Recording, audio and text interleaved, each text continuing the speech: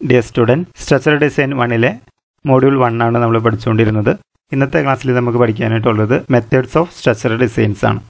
Design ചെയ്യണമെങ്കിൽ ഒരു 3 method ഉണ്ട്. അപ്പോൾ ആ 3 മെത്തേഡ് എന്താണെന്ന് നമുക്ക് നോക്കാം. മെത്തേഡ്സിലേക്ക് പോകുന്നതിന് മുന്നേ ആയിട്ട് ഡിഫറെൻറ്റ് ടൈപ്സ് ഓഫ് ലോഡ്സ് നിങ്ങൾ പഠിച്ചായിരുന്നു. Dead load, live load, earth load, wind load, then temperature load. ഈ ലോഡ്സ് തമ്മിലുള്ള റിലേഷൻ അല്ലെങ്കിൽ കോമ്പിനേഷൻ ആണ് ഇവിടെ കൊടുത്തേക്കുന്നത്. First one dead load plus live load, then dead load plus wind load, അങ്ങനെയുള്ള combinations ആണ് ഇവിടെ കൊടുത്തേക്കുന്നത്. ഇത് ഡിസൈൻ ചെയ്യുമ്പോൾ നമുക്ക് ആവശ്യമുള്ള കാര്യമാണ്. ഇതിനകത്ത് ശ്രദ്ധിക്കാനുള്ളൊരു കാര്യം, എർത്ത് ലോഡും വിൻഡ് ലോഡും കൂടെ ഒരുമിച്ച് ആക്ട് ചെയ്യില്ല. ഓക്കെ, അത് രണ്ടും സെപ്പറേറ്റ് ആയിരിക്കും. ഒന്നെങ്കിൽ എർത്ത് ലോഡ്, അതല്ലെങ്കിൽ വിൻഡ് ലോഡ്. എർത്ത് ലോഡും വിൻഡ് ലോഡും കൂടെ ഒരുമിച്ച് ആക്ട് ചെയ്യില്ല. ഇനി കുറച്ച് ടേംസ് നോക്കാം. First one characteristic strength. Compressive strength of a concrete is given in terms of characteristic compressive strength of 150 mm size cube tested at 28 days as per Indian standard. Indian standard പ്രകാരം ഒരു 150 mm സൈസിലുള്ള concrete cube cast ചെയ്തതിന് ശേഷം അത് 28 day water curing ചെയ്യാം. Water curing ചെയ്തതിന് ശേഷം അത് കംപ്രസീവ് ടെസ്റ്റിംഗ് മെഷീൻ യൂസ് ചെയ്തുകൊണ്ട് അതിൻ്റെ സ്ട്രെങ്ത് കണ്ടുപിടിക്കുക. ഓക്കെ, 28 ഡേയിലെ കംപ്രസീവ് സ്ട്രെങ്ത് കണ്ടുപിടിക്കുക. ഓക്കെ, അതിനെയാണ് ക്യാരക്ടറിസ്റ്റിക് സ്ട്രെങ്ത് ഓഫ് കോൺക്രീറ്റ് എന്ന് പറയുന്നത്. അത് denoted by FCK. Okay, compressive strength denoted by FCK. The characteristic compressive strength is defined as the strength of the concrete below which not more than 5% of the test results are accepted to fail. അതായത് ഒന്നിൽ കൂടുതൽ ക്യൂബുകളാണ് cast ചെയ്ത് നമ്മൾ test ചെയ്യുന്നത്. അപ്പം ഒന്നിൽ കൂടുതൽ ക്യൂബുകൾ cast ചെയ്ത് ടെസ്റ്റ് ചെയ്യുമ്പോൾ ഓരോന്നിനും ഓരോ സ്ട്രെങ്ത് ആണ് കിട്ടുന്നത്. അതിൽ ആവറേജ് വാല്യൂ എടുത്തിട്ടാണ് കംപ്രസീവ് സ്ട്രെങ്ത് ആയിട്ട് എടുക്കുന്നത്. ഇനി അത് 5% മുകളിലുള്ള ടെസ്റ്റ് റിസൾട്ടിൻ്റെ വേരിയേഷൻ വരികയാണെങ്കിൽ അത് ഫെയിലിയറായി എന്നാണ് അർത്ഥം. അടുത്തതാണ് characteristic load. Dead load, imposed load, wind load, earth load, pressure load, ഇങ്ങനെയുള്ള ലോഡ്സ് എല്ലാം ആ ഒരു കമ്പോണന്റിൽ നിന്ന് ആക്ട് ചെയ്യുകയാണെങ്കിൽ അതിനെ പറയുന്ന പേരാണ് ക്യാരക്ടറിസ്റ്റിക് ലോഡ് എന്ന് പറയുന്നത്. ഡിസൈൻ ചെയ്യുമ്പോൾ അത് ഡീറ്റെയിൽ ആയിട്ട് മനസ്സിലാവും. Then second one service load. Service load എന്ന് പറയുന്നത് ആക്ച്വൽ ലോഡാണ്. ഒരു സ്ട്രക്ചറിൽ ഉണ്ടാകുന്ന ആക്ച്വൽ ലോഡിനെയാണ് സർവീസ് ലോഡ് എന്ന് പറയുന്നത്. ഇപ്പോൾ ഒരു ബീം കൺസിഡർ ചെയ്യുകയാണെങ്കിൽ ആ ബീമിന് ഒരു ലോഡ് ഉണ്ടാവും, അല്ലെങ്കിൽ ഒരു സെൽഫ് വെയിറ്റ് ഉണ്ടാവും. അതിനെയാണ് ആക്ച്വൽ ലോഡ് എന്ന് പറയുന്നത്. Then next one service load. Service load എന്ന് പറയുന്നത് ആക്ച്വൽ ലോഡിൻ്റെ കൂടെ ഒരു ഇൻക്രീസിങ് ഫാക്ടർ ആഡ് ചെയ്യണം.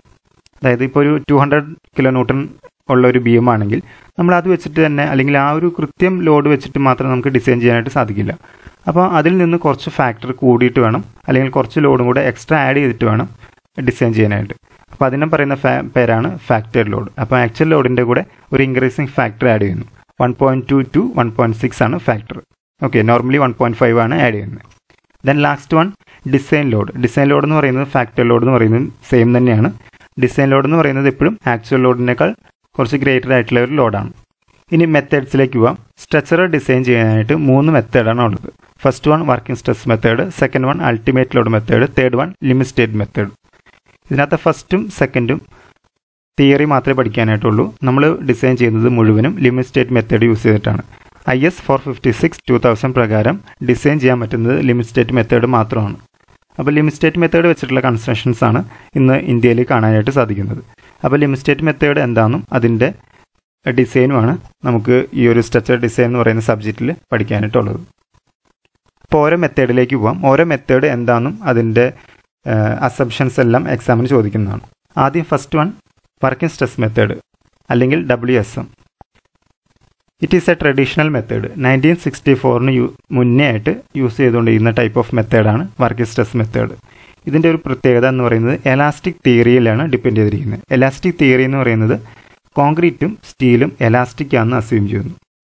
ഓക്കെ, എലാസ്റ്റിക് ആണെന്ന് അസ്യൂം ചെയ്യുന്ന ആ ഒരു കൺസെപ്റ്റിലാണ് ഇത് ഡിസൈൻ ചെയ്തേക്കുന്നത്. ഇനി അത് മാത്രമല്ല, സ്ട്രെസ് സ്ട്രെയിൻ ബിഹേവിയർ ഉണ്ട്. അതായത് കോൺക്രീറ്റിന് ഒരു സ്ട്രെസ് സ്ട്രെയിൻ ബിഹേവിയർ ഉണ്ട്, അതേപോലെ സ്റ്റീലിനും ഒരു സ്ട്രെസ് സ്ട്രെയിൻ ബിഹേവിയർ ഉണ്ട്. അപ്പോൾ ആ സ്ട്രെസ് സ്ട്രെയിൻ ബിഹേവിയർ എന്ന് പറയുന്ന ഒരു ഗ്രാഫാണ്. ആ ഗ്രാഫ് എപ്പോഴും ലീനിയർ ആയിരിക്കും. അത് രണ്ട് മെറ്റീരിയൽ, അതായത് കോൺക്രീറ്റിൻ്റെ കേസിലാണെങ്കിലും സ്റ്റീലിൻ്റെ കേസിലാണെങ്കിലും സ്ട്രെസ് സ്ട്രെയിൻ ഗ്രാഫ് എന്ന് പറയുന്നത് ലീനിയർ ആയിരിക്കും. ഓക്കെ, അതാണ് second condition. Then third one, ഈ ലീനിയർ ആയതുകൊണ്ട് തന്നെ സ്റ്റീലിൻ്റെയും കോൺക്രീറ്റിൻ്റെയും സ്ട്രെയിൻ ഈക്വൽ ആണെന്ന് അസ്യൂം ചെയ്യാം. Okay, stress strain graph linear ആയതുകൊണ്ട് തന്നെ സ്റ്റീലിൻ്റെയും കോൺക്രീറ്റിൻ്റെയും സ്ട്രെയിൻ അത് ഈക്വൽ ആണെന്ന് അസ്യൂം ചെയ്യുക. അതാണ് തേർഡ് കണ്ടീഷൻ. ഈ 3 കാര്യങ്ങൾ യൂസ് ചെയ്തിട്ടാണ് ഈ ഒരു വർക്കിംഗ് സ്ട്രെസ് മെത്തേഡ് ചെയ്തേക്കുന്നത്. അപ്പോൾ ഇതിൻ്റെ കൺസെപ്റ്റ് എന്ന് പറയുന്നത് ബേസിക്കായിട്ട് എലാസ്റ്റിക് തിയറിയാണ്. ഓക്കെ, ലാസ്റ്റായിട്ട് അസംഷൻസ് ആണ്. ഈ മെത്തേഡിന് പലതരത്തിലുള്ള അസംഷൻസ് ഉണ്ട്. ഒരു 4-5 പോയിന്റ് ഉണ്ട്. അപ്പോൾ എക്സാമിന് ചോദിക്കാം. അപ്പോൾ അത് കാണാതെ പഠിക്കേണ്ട കാര്യമില്ല. അസംഷൻസ് IS 456 2000 പേജ് നമ്പർ 80, അവിടെ ക്ലോസ് B1.3. അപ്പോൾ IS 456 2000 എന്ന് പറയുന്ന ബുക്കിനകത്ത് പേജ് നമ്പർ 80 എടുക്കുക. ആ 80ൽ ഈ ഒരു ക്ലോസ് B1.3ൽ വർക്കിംഗ് സ്ട്രെസ് മെത്തേഡിൻ്റെ അസംഷൻസ് കൊടുത്തിട്ടുണ്ട്. അപ്പോൾ എക്സാമിന് ചോദിക്കുകയാണെങ്കിൽ അത് നോക്കിയിട്ട് നിങ്ങൾക്ക് എക്സാമിനായിട്ട് എഴുതാൻ പറ്റും. നേരത്തെ പറഞ്ഞ കാര്യം തന്നെയാണ്. ഈ ഗ്രീൻ കളറിൽ കാണിച്ചേക്കുന്നത് സ്റ്റീലിൻ്റെയും റെഡ് കളറിൽ കാണിച്ചേക്കുന്നത് കോൺക്രീറ്റിൻ്റെയാണ്.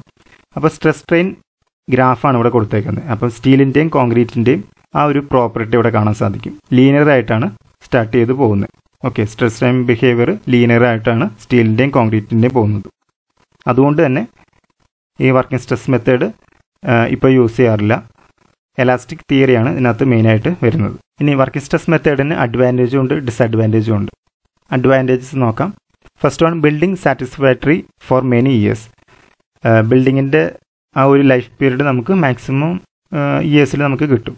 Then better serviceability. Then third one, less deflection and ക്രാക്സും deflections എല്ലാം കുറവായിരിക്കും. Then fourth one, bridges, water tanks, Chimmini. ഇതൊക്കെ ഈ ബ്രിഡ്ജ്, വാട്ടർ ടാങ്ക്, ചിമ്മിനിയൊക്കെ കൺസ്ട്രക്ഷൻ ചെയ്യാൻ വേണ്ടിയിട്ടാണ് ഈ ഒരു വർക്കിംഗ് സ്ട്രെസ് മെത്തേഡ് യൂസ് ചെയ്തുകൊണ്ടിരുന്നത്. ദെൻ ഡിസഡ്വാൻറ്റേജ് നോക്കാം. Assumptions are not found to B realistic. കുറച്ച് അസംപ്ഷൻസ് ഞാൻ പറഞ്ഞായിരുന്നു. ഈ അസംപ്ഷൻസ് എല്ലാം റിയൽ ആണെന്ന് പ്രൂവ് ചെയ്യാനായിട്ട് സാധിച്ചിട്ടില്ല. Then second one, lack of any knowledge of level of safety. സേഫ്റ്റിയുടെ കാര്യത്തിൽ ഇതിനകത്ത് സേഫ്റ്റിയുടെ കാര്യത്തിൽ ഈ വർക്കിംഗ് സ്ട്രെസ് മെത്തേഡ് കുറച്ച് ബാക്കിലേക്കാണ്. അപ്പോൾ സേഫ്റ്റി നമുക്ക് പ്രൂവ് ചെയ്യാനോ അല്ലെങ്കിൽ വിശ്വസിക്കാനോ സാധിക്കില്ല. ദെൻ ലാർജർ സെക്ഷൻസ് എല്ലാം വെരി ലാർജ് ആയിരിക്കും. അതുകൊണ്ട് തന്നെ ആ സ്പേസ് വളരെ കുറവായിരിക്കും. Then last one, uneconomical. ഇത്രയാണ് അഡ്വാൻറ്റേജും ഡിസഡ്വാൻറ്റേജും വർക്കിംഗ് സ്ട്രെസ് മെത്തേഡിന് വരുന്നത്.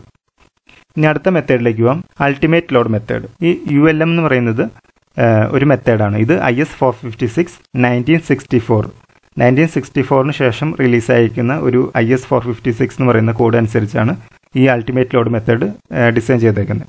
ഇവിടുത്തെ കൺസെപ്റ്റ് എന്ന് പറയുന്നത് ഇൻഇലാസ്റ്റിക് ബിഹേവിയർ ആണ്. കോൺക്രീറ്റിൻ്റെ കേസിൽ ഇൻഇലാസ്റ്റിക് ബിഹേവിയർ ആണ് ചൂസ് ചെയ്തേക്കുന്നത്. അതേപോലെ സ്ട്രെസ് സ്ട്രെയിൻ ബിഹേവിയർ ഉണ്ട്, സ്ട്രെസ് സ്ട്രെയിൻ കർവ് ഉണ്ട്. അത് സ്റ്റീലിൻ്റെയും കോൺക്രീറ്റിൻ്റെയും കേസിലും നോൺ ലീനിയർ ആണ്.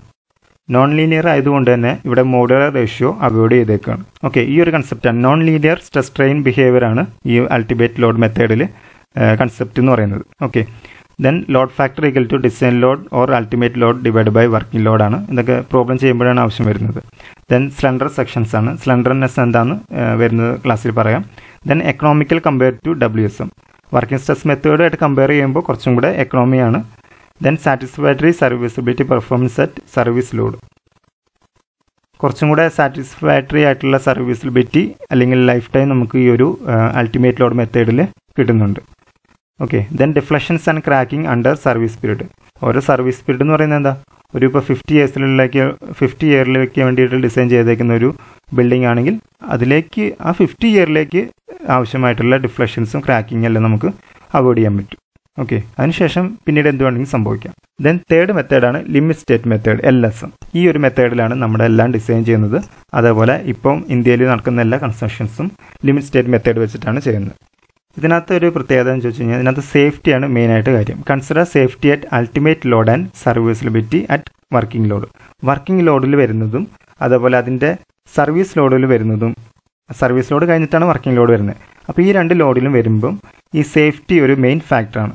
സേഫ്റ്റി മെയിൻ ഫാക്ടർ ആയതുകൊണ്ട് തന്നെ ഈ മെത്തേഡ് മാക്സിമം എല്ലായിടത്തും യൂസ് ചെയ്യുന്നുണ്ട്. This method can be very popular and most of the structure R designed by LSM. Safety consider ചെയ്യുന്നത് കൊണ്ട് തന്നെ ഇതിപ്പോൾ വെരി പോപ്പുലറാണ്. അതുപോലെ എല്ലാ കൺസ്ട്രക്ഷൻസും ഈ LSM മെത്തേഡ് വെച്ചിട്ടാണ് ചെയ്യുന്നത്. അപ്പോൾ ഈ LSM മെത്തേഡിന് വേണ്ടിയിട്ടാണ് IS 456 2000 എന്ന് പറയുന്ന കോഡ് ഇറങ്ങിയിരിക്കുന്നത്. അപ്പോൾ ആ കോഡിനകത്ത് കൊടുത്തേക്കുന്ന എല്ലാ ഇക്വേഷൻസും ഈ ലിമിറ്റ് സ്റ്റേറ്റ് മെത്തേഡ് വഴിയാണ് ചെയ്യുന്നത്. ഓക്കെ, അപ്പോൾ ഈ ലിമിറ്റ് സ്റ്റേറ്റ് മെത്തേഡ് എന്താണെന്നും അതിൻ്റെ കുറച്ച് എക്സ്പ്ലനേഷനും IS 456 പേജ് നമ്പർ 67 അപ്പോൾ എക്സാമിന് ചോദിക്കുകയാണെങ്കിൽ നിങ്ങൾക്ക് ഡയറക്റ്റ് ആ പേജ് നമ്പർ എടുത്ത് അതേപോലെ നോക്കിയിട്ട് എഴുതാനായിട്ട് പറ്റും. ലിമിറ്റ് സ്റ്റേറ്റിൻ്റെ ഒരു എക്സ്പ്ലനേഷൻ താഴെ കൊടുത്തിട്ടുണ്ട്. It is A state of impending failure beyond which the structure performs satisfactory either in terms of safety or serviceability, either collapse or become അൺസർവീസബിലിറ്റി. അതായത് ഒരു സ്ട്രക്ചർ അതിൻ്റെ മാക്സിമം പെർഫോമൻസ് എപ്പോഴാണ് അത് ഫെയിലർ ആവുമോ അല്ലെങ്കിൽ കൊളാപ്സ് ആവുമോ ചെയ്യുന്നതിന് മുന്നേ ആയിട്ട് അതിൻ്റെ മാക്സിമം പെർഫോമൻസ് കാഴ്ചവെക്കുന്നു. അതിനെ പറയുന്ന പേരാണ് ലിമിറ്റ് സ്റ്റേറ്റ്. ആ പെർഫോം എന്ന് പറയുന്നത് കൂടുതലായിട്ടും സേഫ്റ്റിയും സർവീസബിലിറ്റിയും ആണ് കൺസിഡർ ചെയ്യുന്നത്. അപ്പോൾ സേഫ്റ്റിയും സർവീസബിലിറ്റിയും കൂടെ കൺസിഡർ ചെയ്തിട്ടാണ് ഇത് മാക്സിമം പെർഫോം ചെയ്യുന്നത്. ആ മാക്സിമം പെർഫോം കഴിഞ്ഞിട്ട് മാത്രമേ കൊളാപ്സോ അല്ലെങ്കിൽ ഫെയിലിയർ ആവുള്ളൂ. ഓക്കെ, അപ്പോൾ അത്രയും സേഫ്റ്റി നമുക്ക് കിട്ടും. അതുകൊണ്ടാണ് ഈ മെത്തേഡ് പ്രോപ്പർലായിട്ട് യൂസ് ചെയ്യുന്നത്. A limit state is defined as the maximum load that can be applied to A structure before collapse begin. കൊളാപ്സോ ഫെയിലിയറോ വരുന്നതിന് മുന്നേ നമുക്ക് മാക്സിമം ലോഡ് കൊടുക്കാനായിട്ട് പറ്റും. അതിനെ പറയുന്ന പേരാണ് ലിമിറ്റ് സ്റ്റേറ്റ്. രണ്ട് തരത്തിലുള്ള ലിമിറ്റ് സ്റ്റേറ്റ് ആണുള്ളത്. First one limit state of കൊളാപ്സും second one limit state of serviceability. അപ്പോൾ ലിമിറ്റ് സ്റ്റേറ്റ് ഓഫ് കൊളാപ്സ് എന്താണ് IS 456 പേജ് നമ്പർ 67 കൊടുത്തിട്ടുണ്ട് ലിമിറ്റ് സ്റ്റേറ്റ് ഓഫ് കൊളാപ്സ് എന്താണ്. അപ്പോൾ ഇതിനകത്ത് കൂടുതലും കൺസിഡർ ചെയ്യുന്നത് സ്ട്രെങ്ത് ആണ്.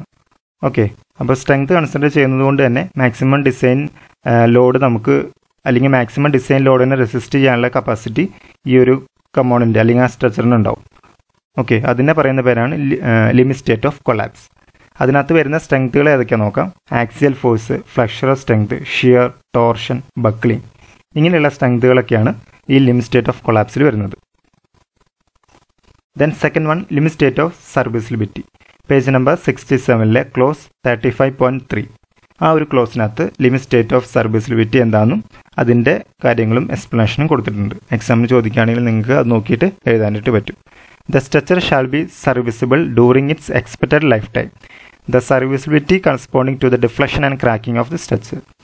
ഒരു 50 ഇയറിലേക്ക് കൺസിഡർ ചെയ്യുന്ന ഒരു ബിൽഡിംഗ് ആണെങ്കിൽ ആ 50 ഇയറിലേക്ക് ഒരു ഡിഫ്ലക്ഷനോ ക്രാക്കിങ്ങോ അതിനകത്ത് ഉണ്ടാവാൻ പാടില്ല. അപ്പോൾ ഈ ഡിഫ്ലക്ഷനും ക്രാക്കിങ്ങും എന്തിനെ ഡിപ്പെൻഡ് ചെയ്തിരിക്കുന്നത്? അതിൻ്റെ സേഫ്റ്റിയും സർവീസബിലിറ്റിയും ഡിപ്പെൻഡ് ചെയ്തിരിക്കുന്നത്. അപ്പോൾ അത്രയും കാര്യങ്ങൾ ഈ ഡിഫ്ലക്ഷനും ക്രാക്കിങ്ങും ഒഴിവാണെങ്കിൽ അല്ലെങ്കിൽ ഈ ഡിഫ്ലക്ഷനും ക്രാക്കിങ്ങും വരുന്നില്ലെങ്കിൽ അതിന് മാക്സിമം ലൈഫ് സ്പാൻ കിട്ടും. ഓക്കെ, അതിനെയാണ് ലിമിറ്റ് സ്റ്റേറ്റ് ഓഫ് സർവീസബിലിറ്റി എന്ന് പറയുന്നത്. ഇത്രയും കാര്യങ്ങളാണ് മെത്തേഡ്സിൽ പഠിക്കാനുള്ളത്. ഇതിനകത്ത് എന്തെങ്കിലും ഡൗട്ട്സ് ഉണ്ടെങ്കിൽ ചോദിക്കുക. Thank you.